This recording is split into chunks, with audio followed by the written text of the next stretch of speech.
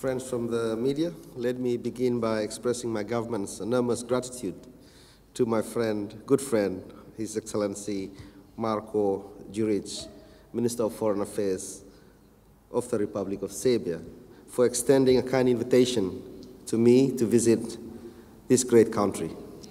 I arrived last night in this historical capital of Belgrade and have been received with great warmth and hospitality. I stand here to bring warm greetings from the people of Vanuatu to the people of Serbia. Despite vast geographical distances, we are seeing increasing exchanges that augur well for our relations. This visit is significant in history between our two countries because it marks the very first time a foreign minister, let alone the Deputy Prime Minister of Vanuatu, has visited Serbia since the establishment of the diplomatic relations in 2018. I am therefore extremely privileged and honored to be here today. I must thank the Foreign Minister Đurić for the discussions we have had today that aim to strengthen and elevating our relations to new heights. We have enjoyed good collaboration on global issues of common interest, such as in peace and security, development, environment, and climate change, to name a few.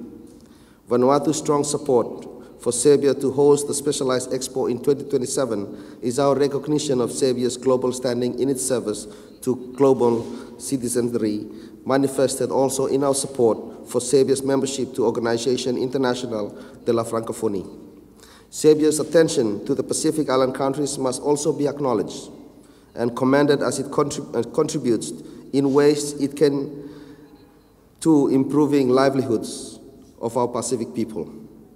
I have welcomed the signing of the MOU on bilateral cooperations, consultations between the two foreign ministries as a key mechanism that will drive our shared interests. Tomorrow, I also look forward to the signing of the MOU on sports and further welcome the shared interests. I am also extremely pleased to note that we have 3 students studying here in Belgrade. I will have the opportunity to meet with them later today. We are hoping to see more of our students study here in Serbia to take advantage of the advancements in education, science, agriculture, health, technology, and sports development. Serbia is very well known in our country through its international sporting prowess in basketball, football, volleyball, and tennis. Recently, a couple of Serbian footballers played for one of our top clubs in Vanuatu and lives here in Belgrade. So I can say the connections have been made. In conclusion, I once again express gratitude to you, Foreign Minister Đurić, for making it possible for this historical visit amidst your very heavy schedule. Thank you.